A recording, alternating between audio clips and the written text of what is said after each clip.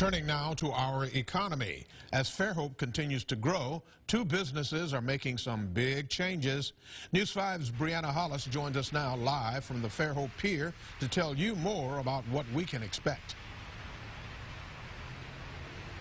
Well, Mel, for anyone who lives around here who may not have been walking down by the water in the last week or so, that yellow sign right there is going to be unfamiliar to you. It says, coming soon, the Pier Bar and Grill. That will actually be taking the place of Shucks on the pier. Meanwhile, inland, Fairhope Brewing Company just launched these today.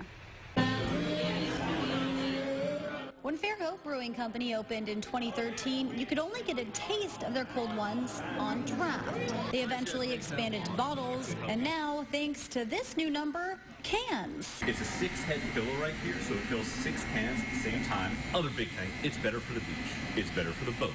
It's just better all around. There are a lot of places that you can't bring glass that you can bring cans. Speaking of the beach, if you're taking a stroll down there, you'll notice a big name change.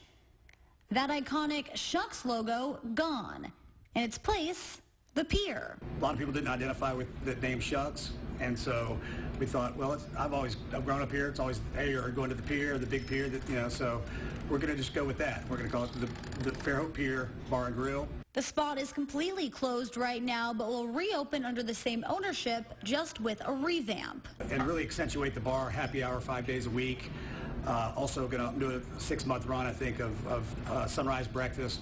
And whether we're talking just a beer or a full bar itself, both parties are looking forward to growing just like the city is. We hope that adding this canning line will increase our productivity by at least 15% and up to 30%. We're excited, man. It's really going to be great. God willing.